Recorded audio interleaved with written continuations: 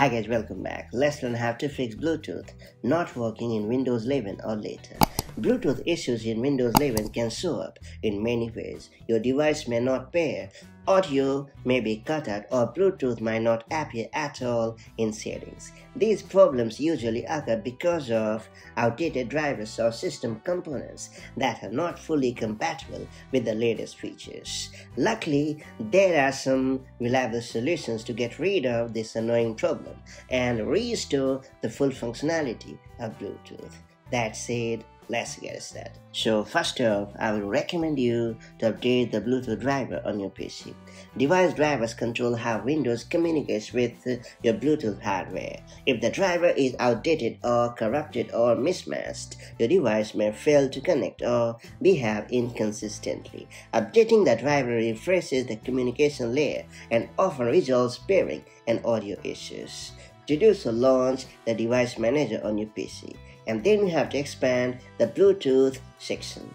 Then you have to right-click your Bluetooth adapter and choose the update driver option in the menu. Then you have to select search automatically for drivers and follow the prompts to update your drivers. And once you have successfully updated your Bluetooth drivers, make sure to restart your computer. If Windows doesn't find a new driver, check your laptop or motherboard manufacturer's website and download the latest Bluetooth driver manually.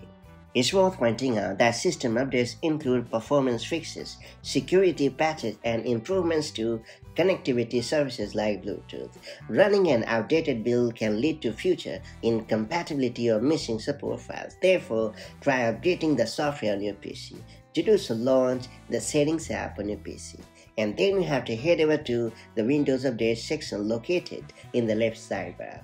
After that, click on Check for Updates, and then you have to follow the prompts to successfully download and install the latest version of Windows on your PC. And once you have successfully updated your PC, restart it. And once updated, try repairing your Bluetooth device. After applying these quick fixes, also try toggling Bluetooth off and on again, or removing and repairing the device for a clean reset.